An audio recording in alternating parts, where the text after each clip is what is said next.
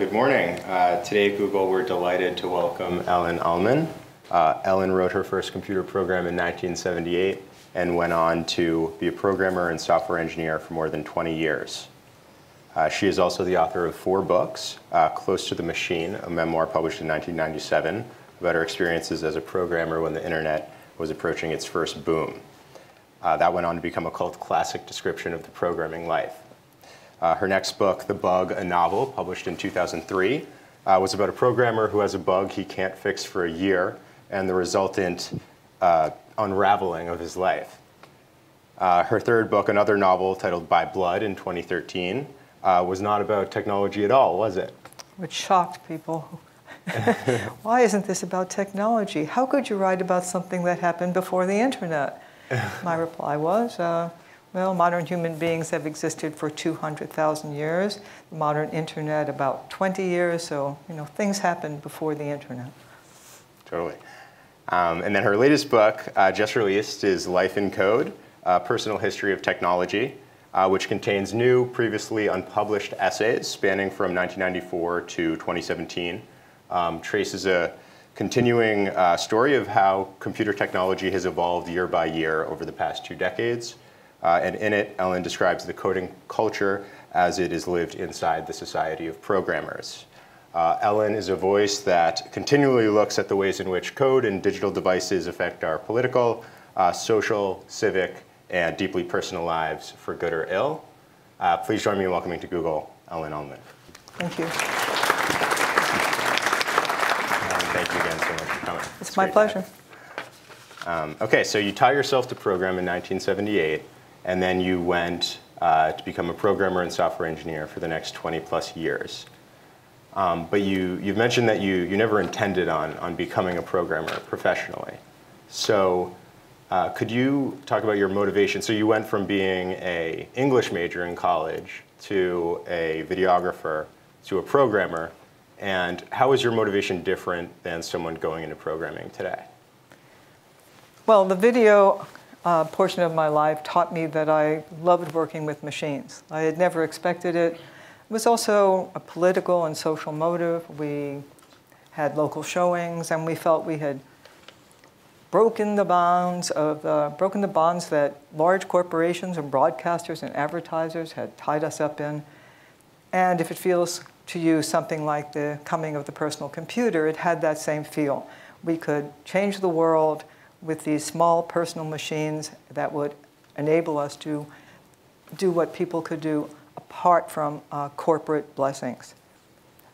I found I loved the work, and I moved to San Francisco, and one day I was walking down Market Street, and in the window was a TRS-80, affectionately known as a Trash 80. And it was one of the earliest microcomputers, and on a whim, I bought it. I thought, what can you do with this machine? Can you make art? It's just another one of these small personal machines that broke away from the mainframe, and I thought, well, I'll try this. So I took it home. Of course, it involved programming, which I thought, well, how hard can that be?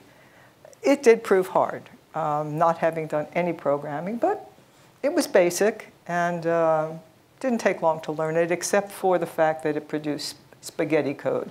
If anyone ever remembers it, you could go sub and go to without any return that you can put in explicitly, or that the language would do for you. So you were always stepping on your own memory, and it was quite a chore to keep track of where you went, how you come back. But actually, that was great training, and proved great training over the years. First people I worked with were all explorers. If you know who Stuart Brand is, who now does the Long Now Foundation, and who wrote the Whole Earth Electric Catalog, and it was the first, around that formed the first online community known as The Well.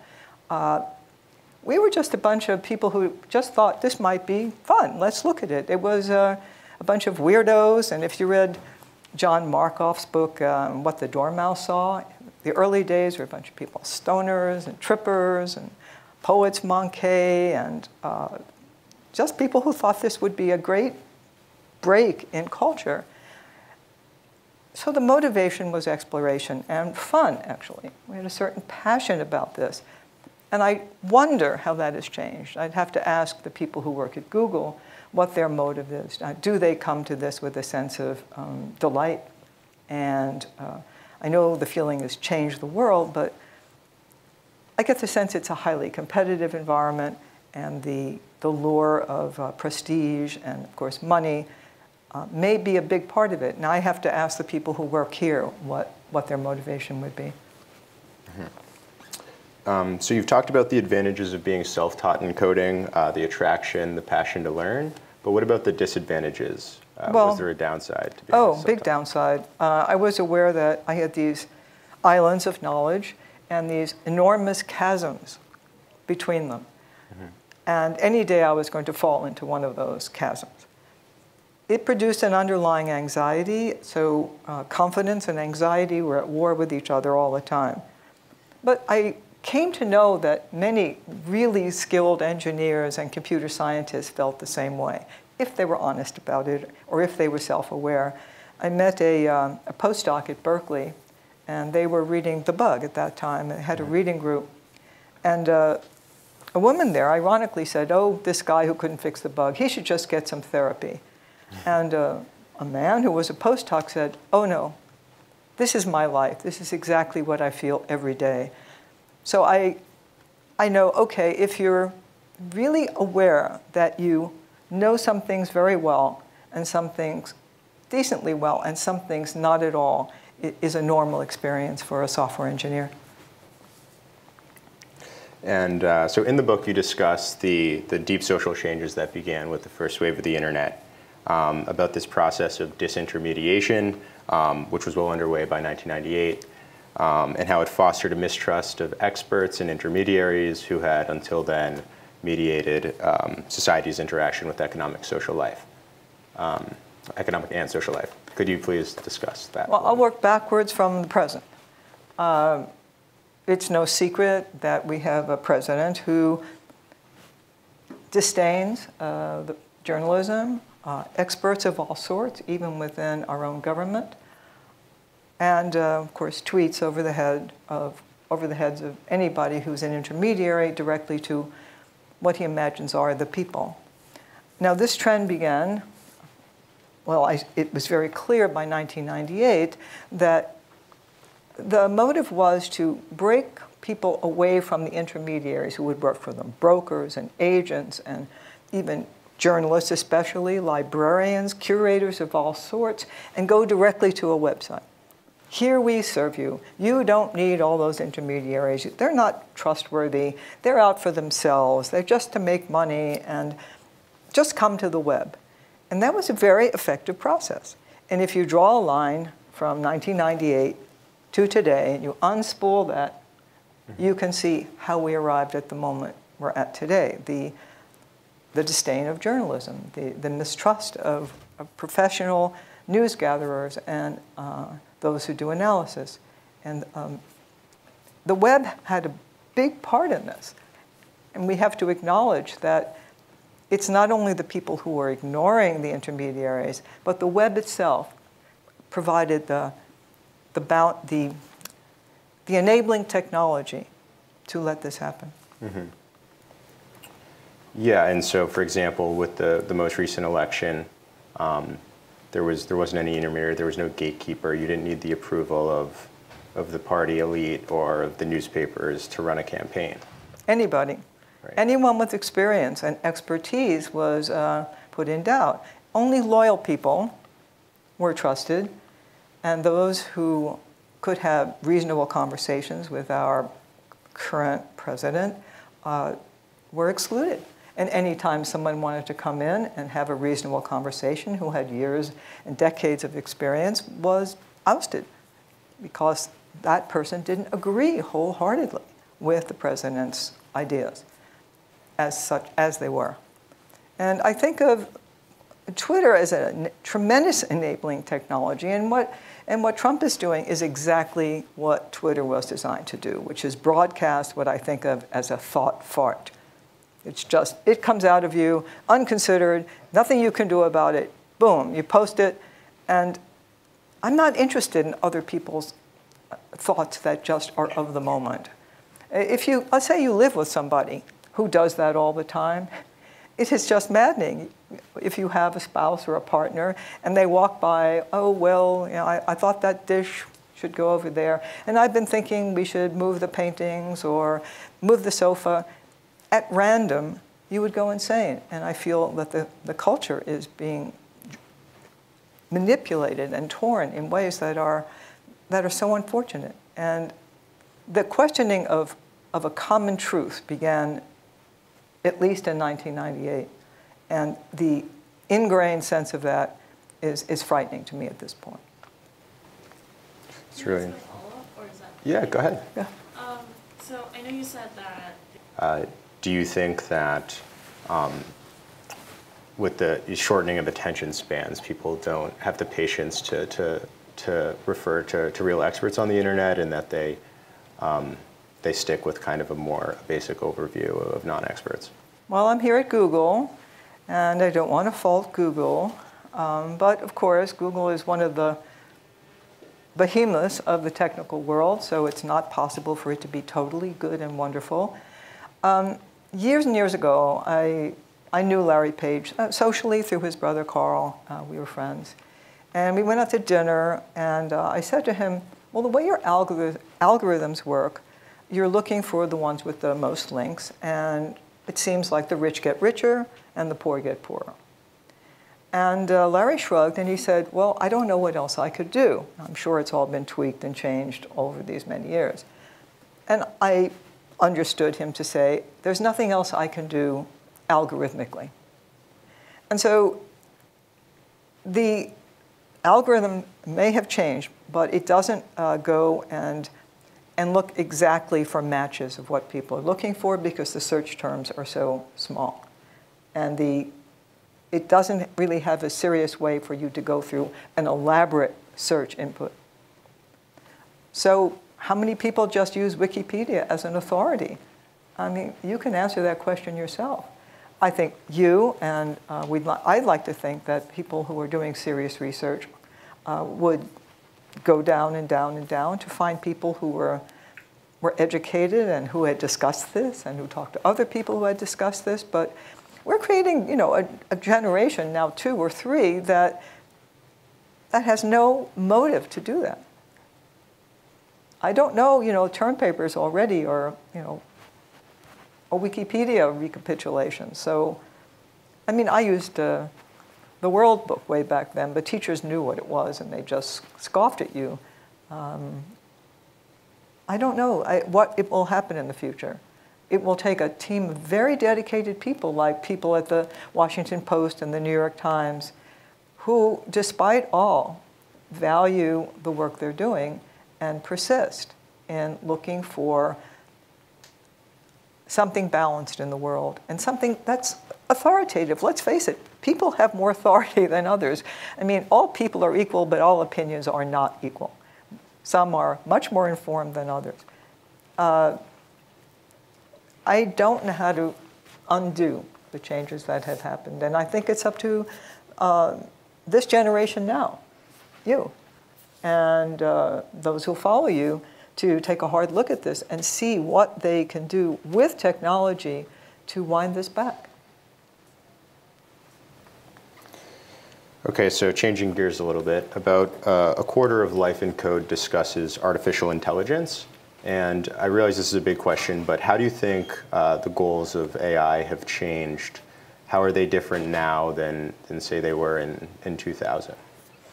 Huge question, and I will summarize it. The original motive was to discover what intelligence was, that is, human intelligence. It was first thought to be like a calculator. The first computers were calculators, and therefore intelligence was in calculation. Chess was considered to be the highest form of intelligence.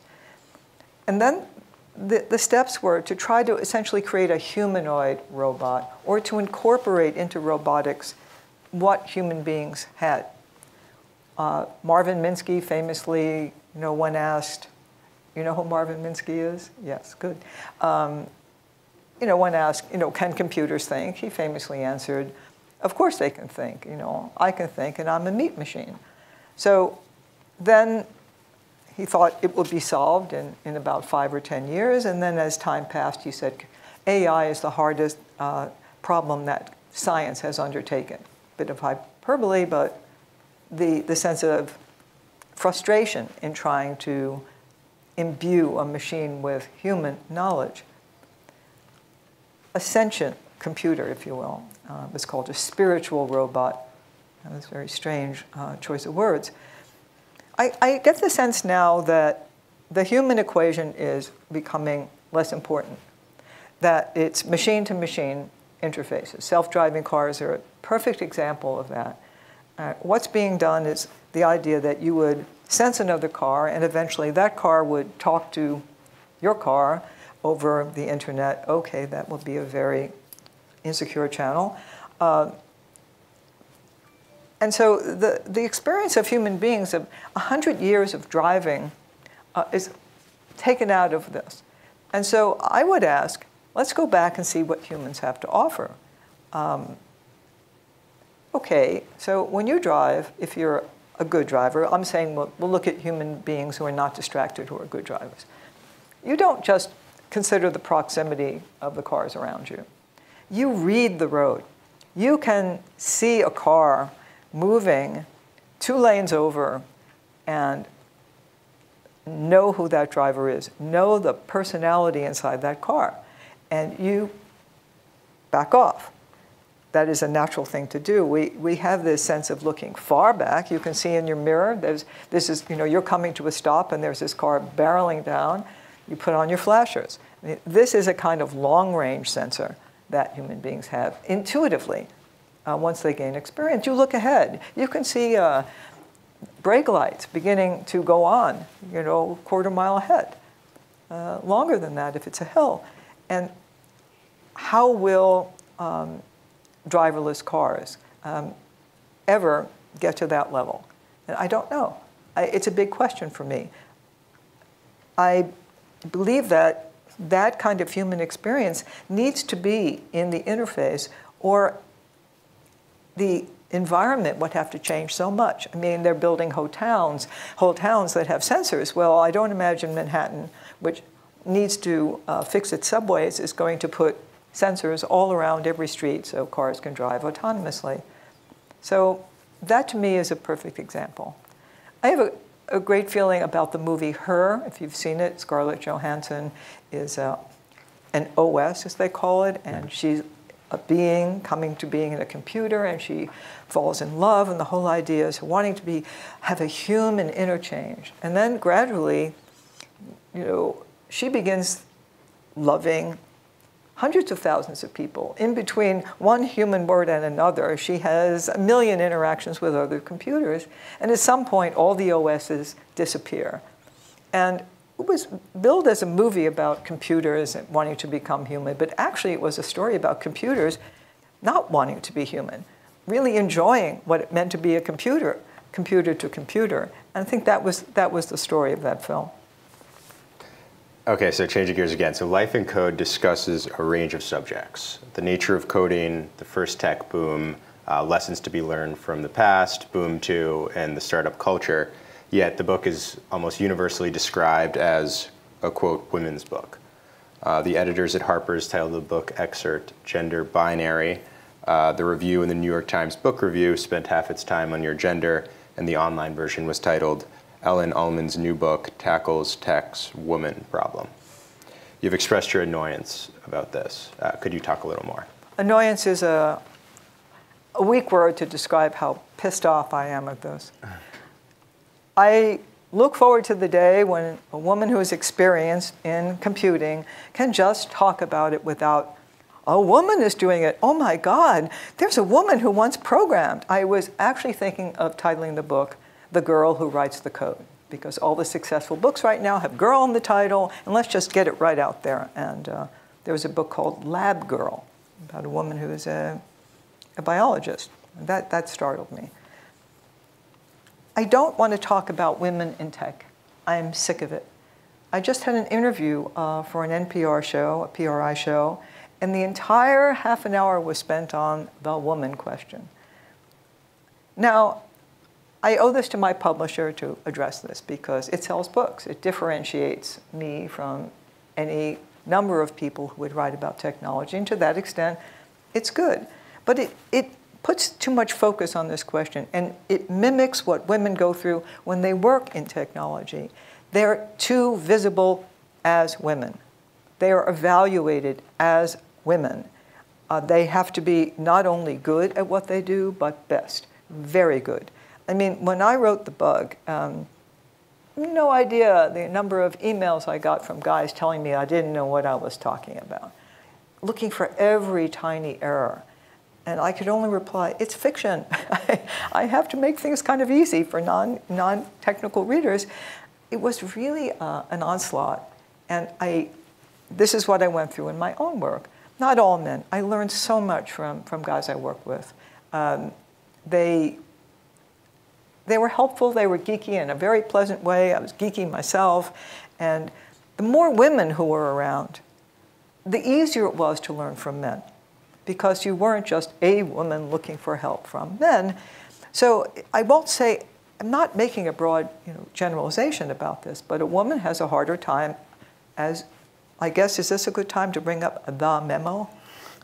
It's inevitable. I'm asked about it every time.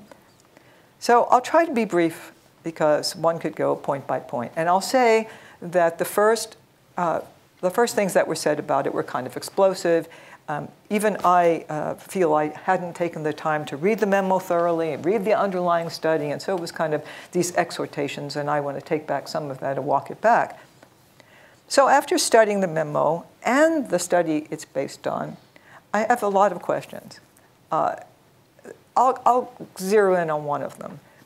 The study that is taken as science underlying the memo is a meta-study. It looks at 5 other studies. And we don't actually, unless you take the time and you're a researcher, go and read those 5 studies. And all of them are based on a test called the BFI, Big Four Inferences, or Index. And it measures a certain personality traits, agreeableness, wanting to get along. There's a list of them. I wrote them down, but the list is over there. And one of them is neuroticism. Now, all the other terms are fairly neutral. Why choose neuroticism? I mean, that's not a description. That's a diagnosis, right? Really, it's about tension, uneasiness, stress, anxiety. So I would rename it uneasiness. I think we can just say that's a good catch-all term that's more neutral. So the study, I have a lot of questions about it.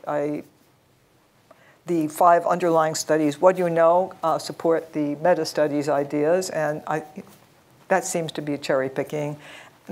I could go on, and this is not the forum for that.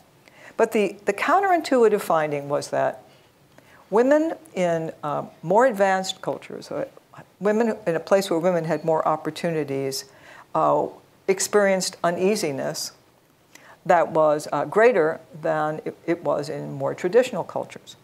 And so the memo, I shall leave the person's name out of it, the memo, took this to mean that, well, this is, women are having a harder time and they have more opportunities. So let's just say that sexism is not it. It's not based on sexism. I think just the opposite. First of all, the study never says, well, this is counterintuitive, we should study it more, let's look at the work of so-and-so, so-and-so. Any good study ought to do that. Why would women in cultures like ours, in Finland, in Canada, feel more stressed out? Because they're forced to have dual roles. Women, on the whole, are forced to take care of the home, to clean it, to raise children. The study never mentions, it controls for height and even smoking, but never mentions women having children. And this, to me, is a tremendous blind spot.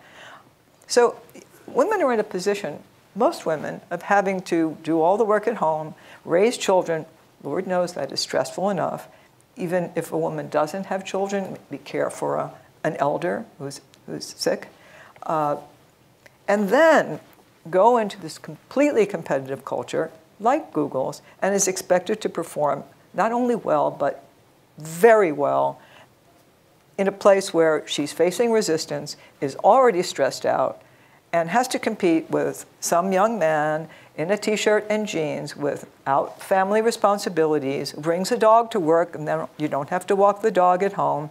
And you compete with that. Anybody, male or female. If you have to play in two worlds and do them both well, I guarantee you're going to be uneasy.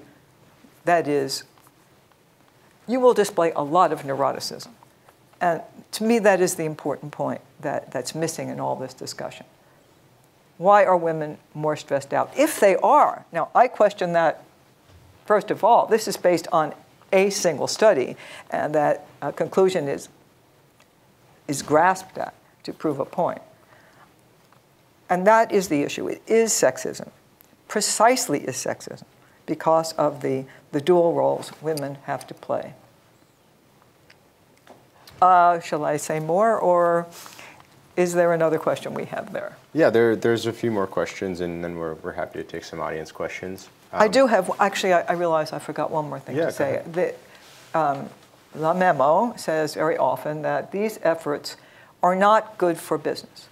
Why spend all this time trying to welcome in these people who have not participated because it doesn't work, and we're wasting the finite assets of Google, which really cracked me up.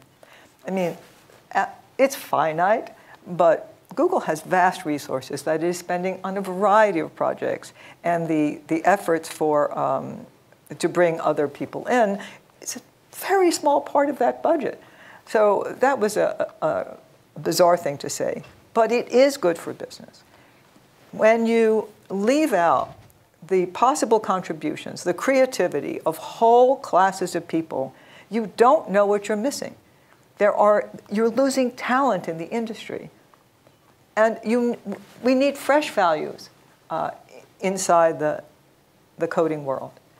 It's a segregated world. Mostly men and Asians, very few women, very few people, African Americans and Hispanics. And so inside this culture, I'll give you an example.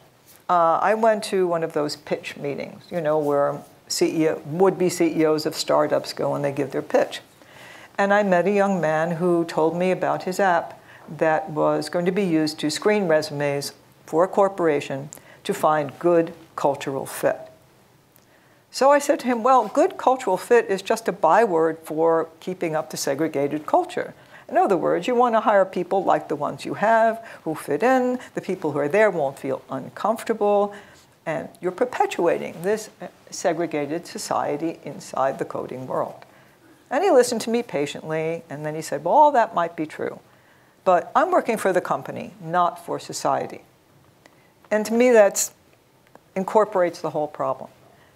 Now, you can't have them both overlap, but let's do a Venn diagram where they move closer together and overlap. How much can we have that overlap between what's good for business, what's good for computing, and what's good for society?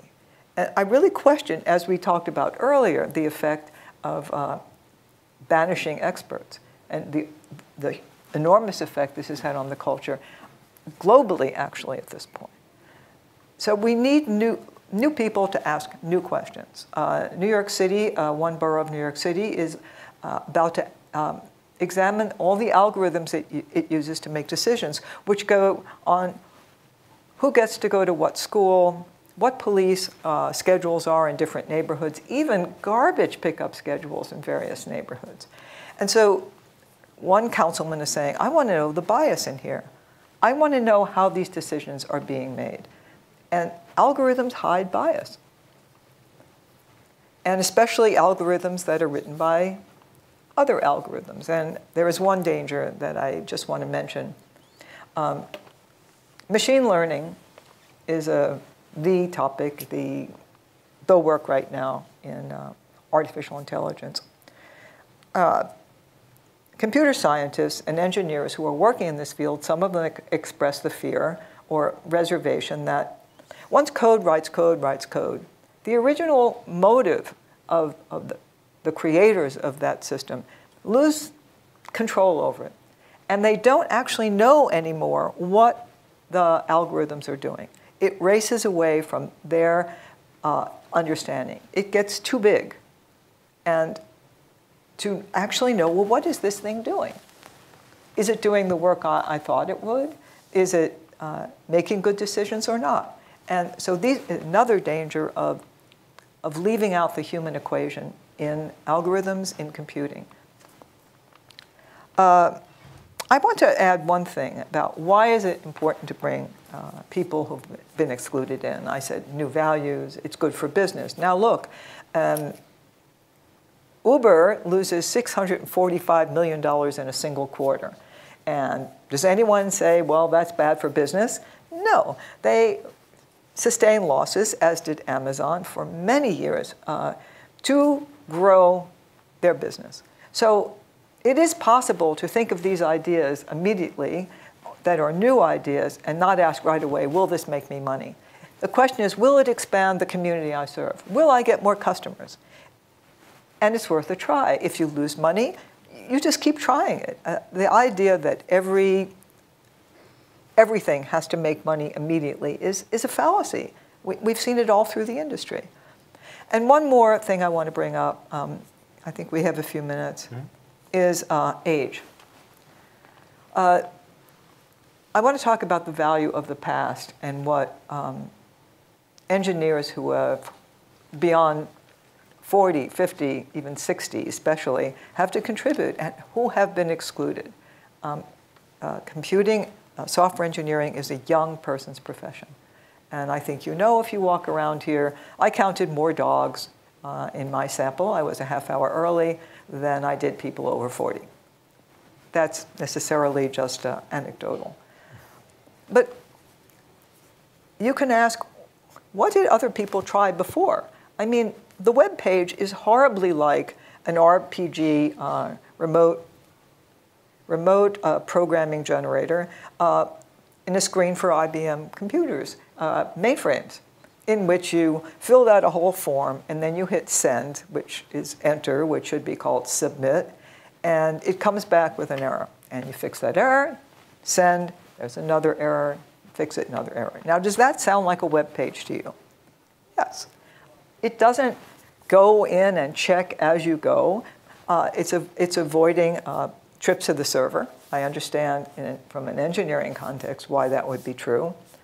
But then, of course, look at all the chatter to the server with one error, another error, another error.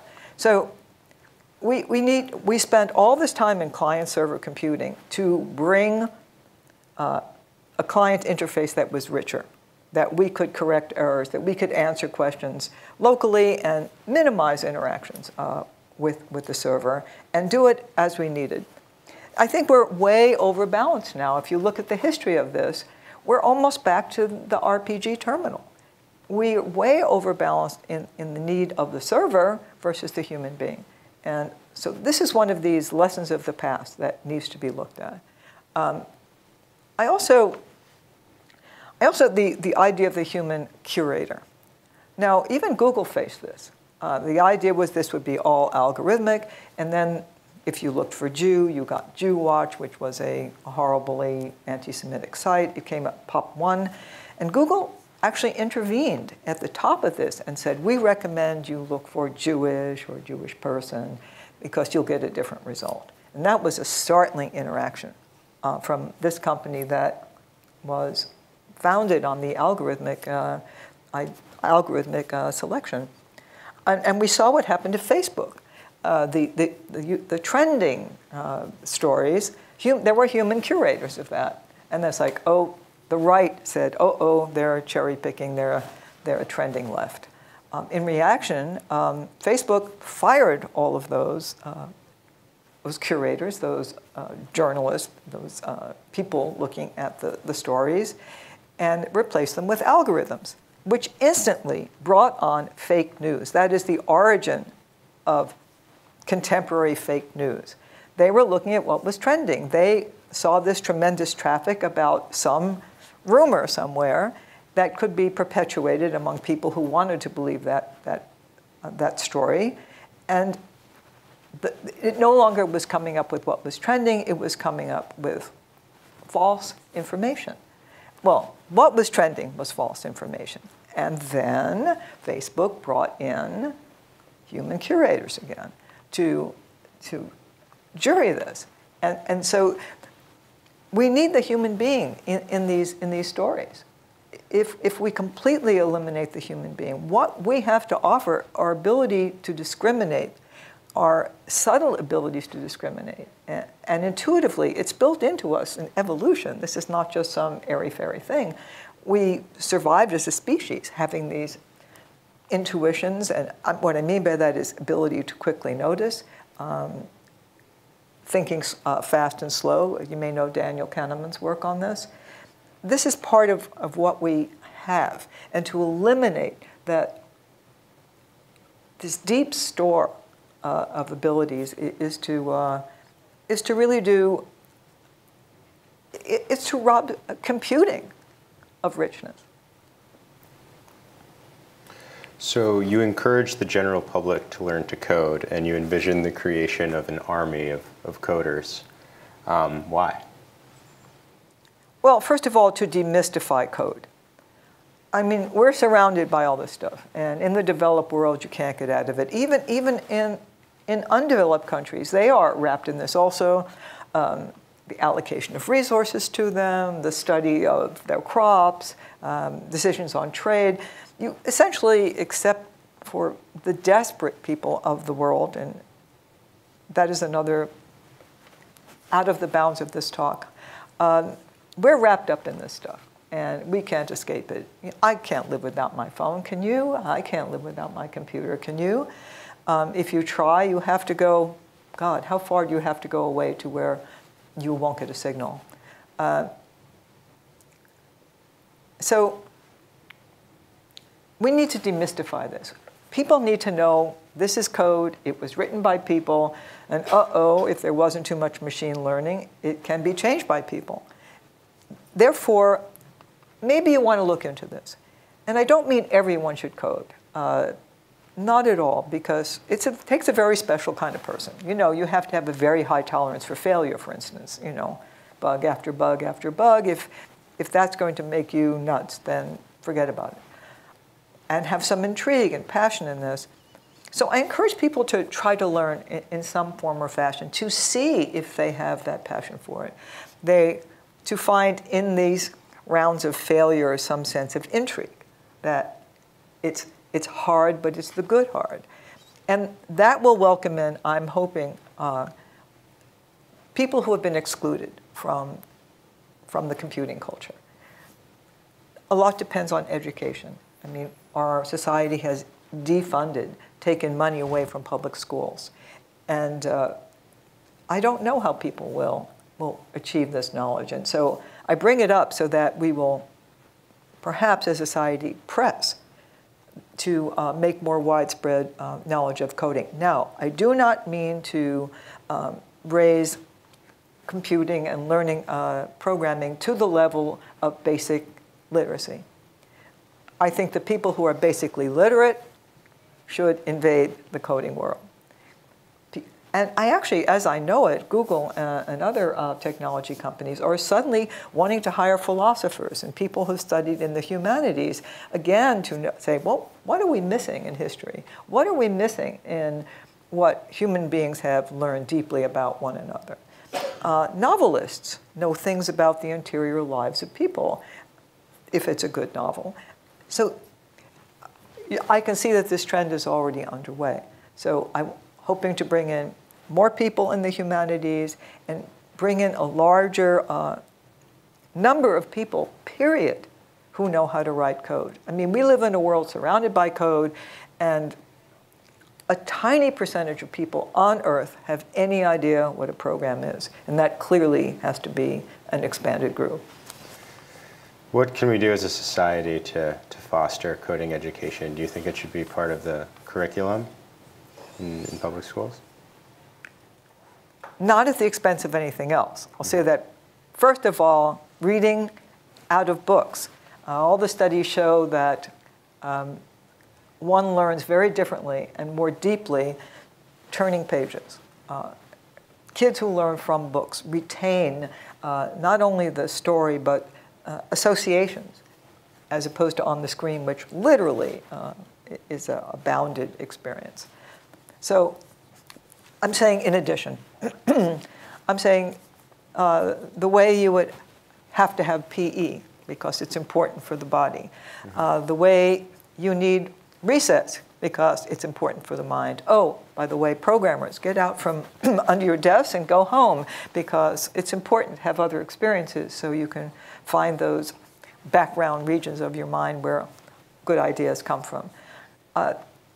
Yes, it should be available, but I have to stress, to all social classes.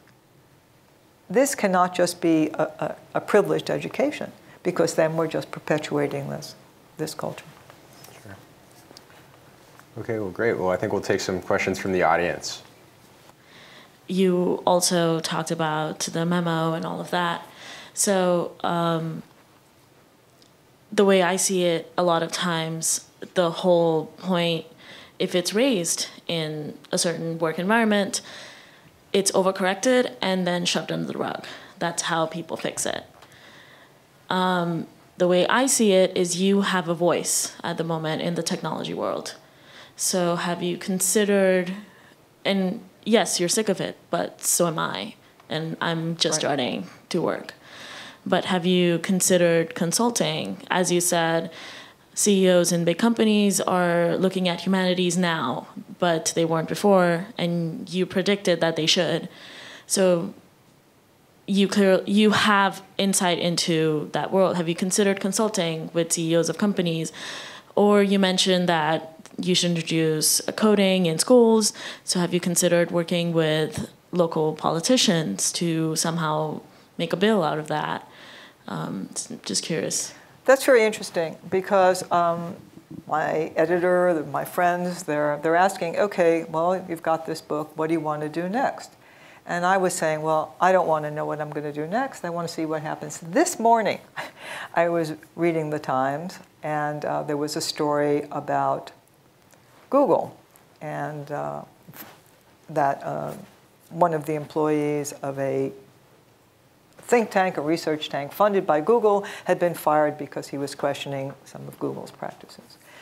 And there was a quote from, I'm really terrible with names. I can tell you strings of numbers, but I'm very bad with names. Who's the head of Epic?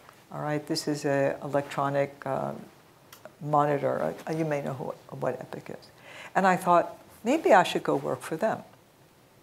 Maybe I should gather a group of men and women, some of whom have worked in Silicon Valley and in programming, who have some funds, not millionaire billionaires, and form our own research company or our own political, a group to advise politicians. And I want to say there has been this, especially involvement with government, because there has been this feeling inside the technical world.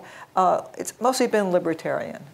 Government is kind of the enemy, regulations are anathema, and yet, if companies could partner with governments, that would be a very strong way to have the beneficial, well, maybe, maybe not. Maybe they'll partner with politicians who are only on their side. But yes, I have considered it. I'm not sure. I don't think of myself as having a voice. I think of this person who stumbled into computing because I thought it'd be fun. And all the people involved were really just crazy, wonderful people, and the kind of people I liked and had met and worked with in college and afterward. But I have been around a while, from the early days, and I have encountered a lot of what other women are facing and minorities are facing. I suppose it is a role that I have, like it or not, and maybe I should learn to like it. When people talk about technology, often they talk about the future, and there's a lot of gloom and doom nowadays for a lot of reasons. It seems to me it used to be the future was a very happy place, and maybe you could say a little bit about how you started quite a while ago in this career, and people talked about the future back then too. How has your sense of the future changed along the way? And do you think that everyone's sense of the future says something about themselves? That's an interesting point in and of itself. What each individual imagines is revealing about something deep inside a person. The future.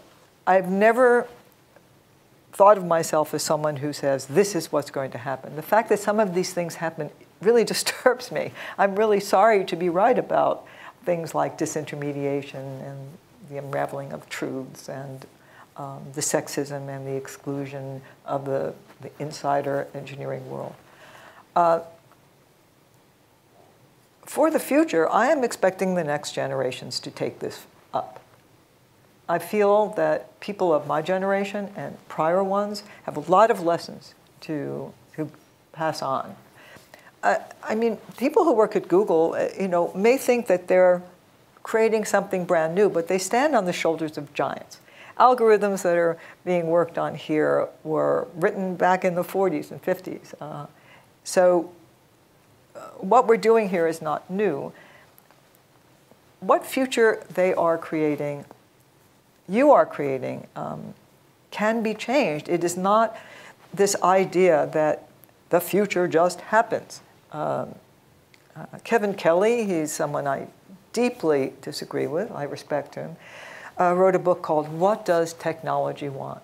As if technology, had a motive, that there was something inside technology that would create a world on its own.